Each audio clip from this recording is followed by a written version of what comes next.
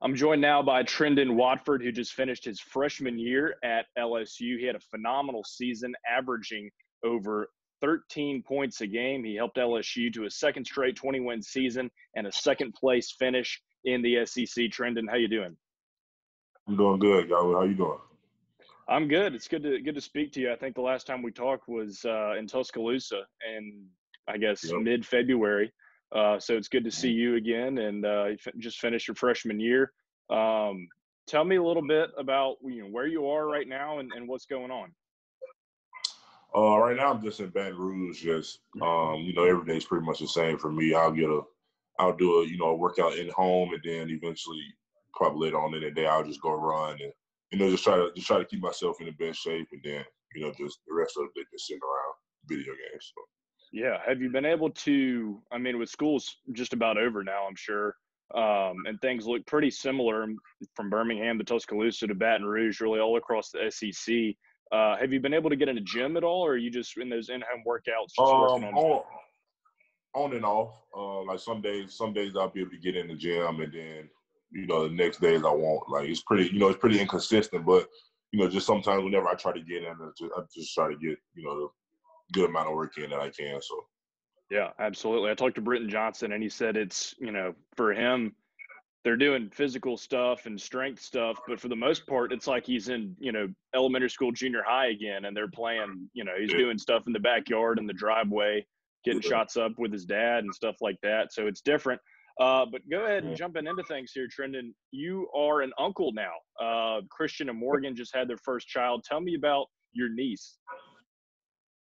My niece, she was born 2 days ago on the 26th, and today's my brother's birthday, so it's gonna be a pretty exciting time around the house when I go visit him in a few minutes. But it's just new being an uncle, so I'm just glad. I'm just kidding. The ever expanding Watford family, that's exciting. So congratulations and best wishes to Morgan and Christian in that. In your spare time, have you been able to watch the Jordan documentary on all 4 episodes that have come out so far? Yeah, I've actually watched all 8 of them. Okay. Some more of them got leaked on the internet, and I just went ahead and during the quarantine, I just went ahead and watched all of them because I really had nothing else to do. So yeah, I'm pretty caught up on that.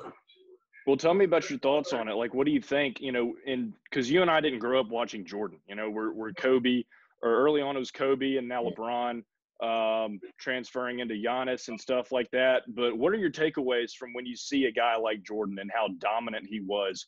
So not just stats now, but we get to see the action and him talk about his career. What do you think in that? Oh, I think it's incredible. Obviously, during my generation, like you said, we were, Kobe fans and, just stuff like that. So just being able to see behind the scenes of, what Michael Jordan actually did and how he held his teammates accountable.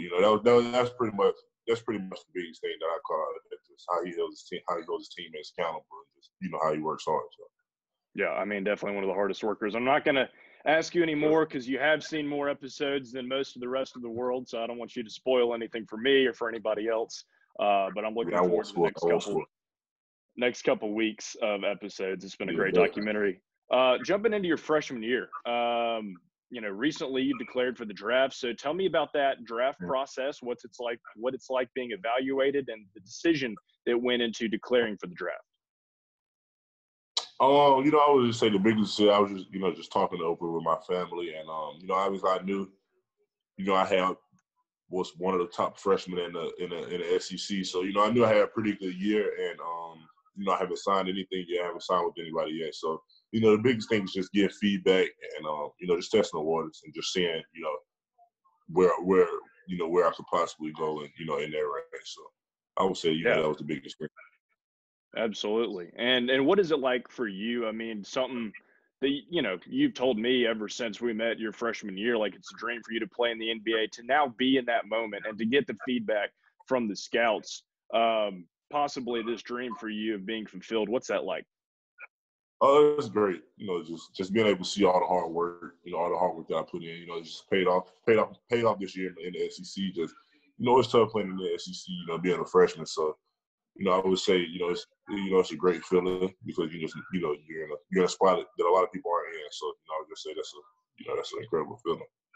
Yeah. Trendon, this year you're a member of the 2020 All-SEC freshman team. You averaged 13.6 points a game and a team best 7.2 rebounds a game.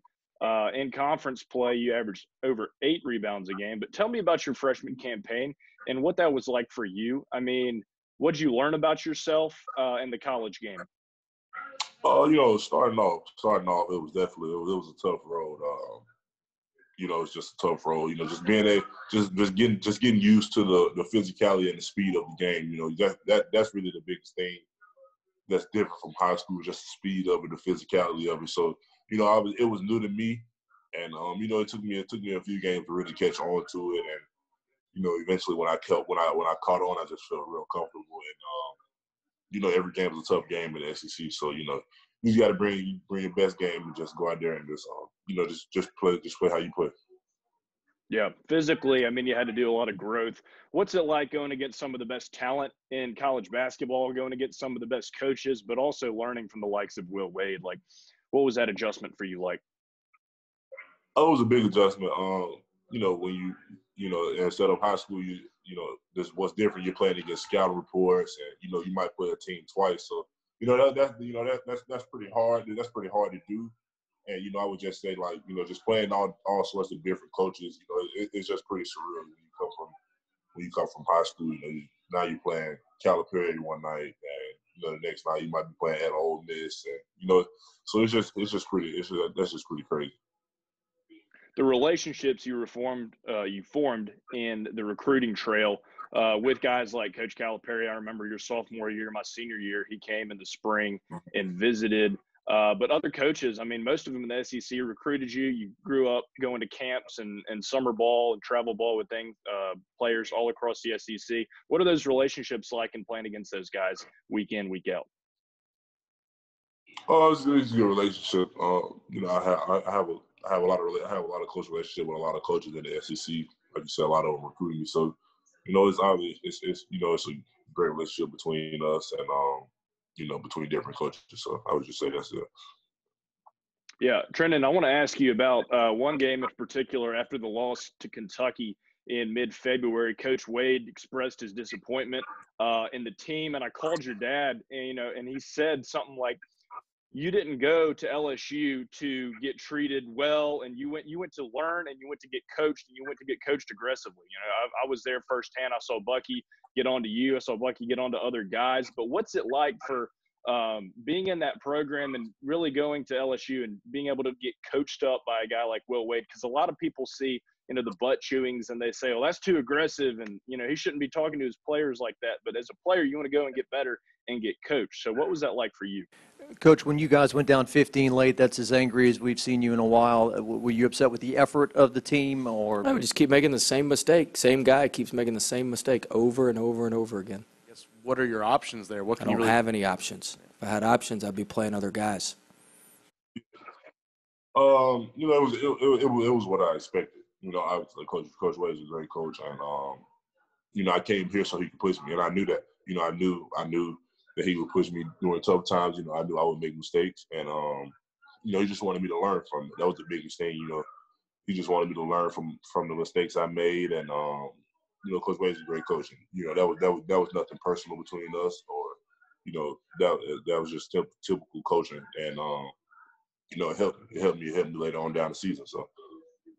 Yeah, one thing that Bucky always said is you're a very coachable player, and you can't be coachable if you don't have thick skin. And that's not criticism, that's coaching. That's what a lot of people don't realize in the world of sports. And so, your ability to take that and build as a player, and also to have that trust in a coach, I think is really important. That's something I've seen from you and Mountain Brook that's transitioned to LSU. And I know when your dad and I talked about that, that was no bump in the road. That's just how it goes in SEC, and for a guy like you trying to get to the NBA. Trendon, you had a lot of improvement from non-conference to conference play in terms of shooting from the free throw line. Now, I joke with you, when you came in your freshman year, gave you a hard time about your free throw shooting. Obviously, you've grown from that. But Yep. in non-conference, you shot 57%, and you went up to shooting 76% in conference play. Tell me about that improvement, and who helped you improve from the free throw line, and how you were able to do it. Coach Wade. Coach Wade helped me a lot. After every practice, we'll shoot, 25 free throws, and I have to go 22 out of 25 before I could leave. And eventually when you just start repping it, and like midway through like right after conference play, when we came back from Christmas break, I changed my routine, and a lot of people call it the rock back, how I do it, and I would just say like that just helped me. That just helped my balance on my free throws a lot. It was more mechanics for me. I just had to more get a better balance, and yeah, that definitely, just every day after practice doing that just definitely helped me.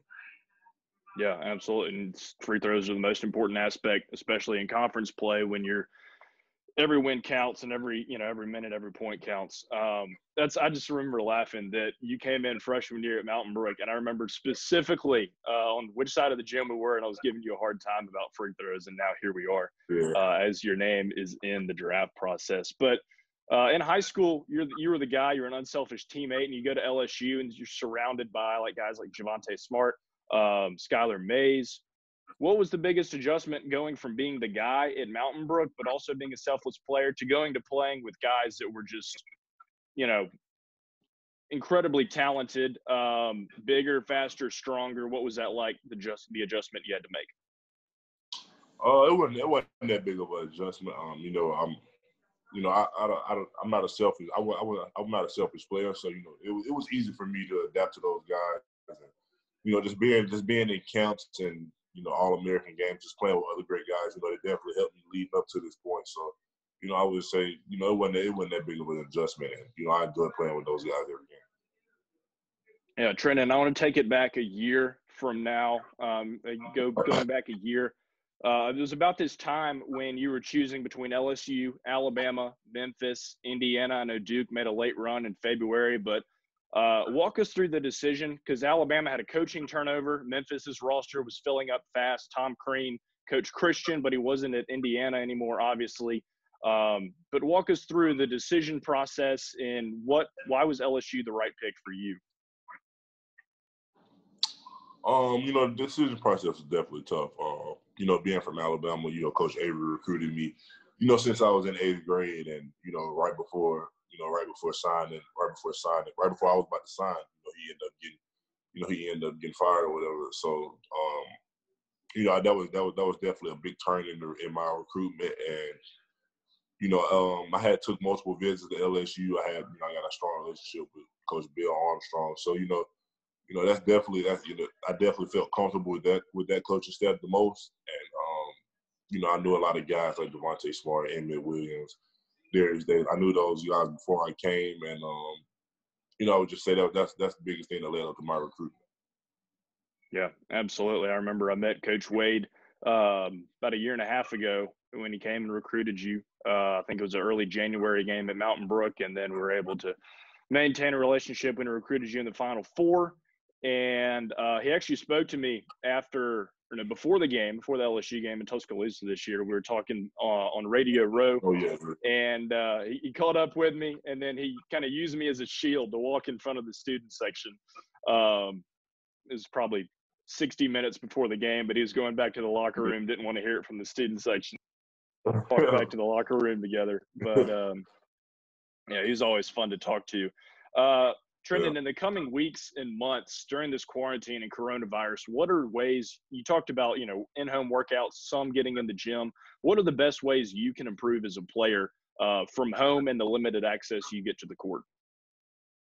I was just saying, just trying to improve my body. I've been doing a lot of, just at-home workouts, a lot of core work, a lot of arm work. You'll be surprised a lot of things you can do at home with no weight. So, it's definitely, I would definitely say that, and just trying to stay in shape. You don't have a gym, just trying to get outside and run, right? And just trying to stay in some form of shape, so you can, when this whole quarantine thing clears up, you can be ready to go. Yeah, absolutely. It's really important to get your body right. Has Christian or any of your NBA connections that you have and relationships you have with those players, have they kind of given you a idea of what it's like to go through this process and how to get your body right, how to get your mind right, who to talk to, and things like that? Oh yeah, I've definitely talked to people. You know, firsthand, my brother, because you know he's went through it, so you know, just he knows everything about the draft process. You know, he knows you got to be in shape for it.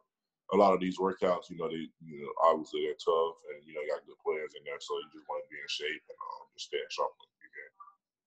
Absolutely. Well, Trendon, Coach Bucky just recently took the job at Samford. I know you were excited about it. I was excited about it. Got to do a lot of interviews with him, some stories for Samford. But what is your message to the basketball community in Birmingham and the state of Alabama in what Samford is getting in Coach McMillan, and kind of just explain your excitement for him getting that job, that D1 job? You know, my message is, you know, y'all are definitely getting a great person and a great coach. You know, I know firsthand he pushed me and helped me tremendously throughout my 4 years. So, you know, I know he's gonna go to Samford and do great things, and you know, just turn the program around. You know, he's obviously, you know, he's won almost every accolade as a high school coach, and you know, I really think he's gonna take the next step as far as, you know, being a collegiate coach, and you know, just being a high just being a high major coach. And you know, I think he's gonna do great things at Samford. Yeah, absolutely. I'm excited to see what he's going to do. This has been a sit-down conversation with a member of the All-SEC freshman team, Trendon Watford, who just finished his freshman year at LSU, is now in the draft process. Watford started 30 games, scoring in double figures 25 times, including 13 of the last 14 games that LSU played. Trendon, thanks so much for your time, and it was good to catch up with you. Yes, sir. Appreciate you, Galloway. Appreciate you.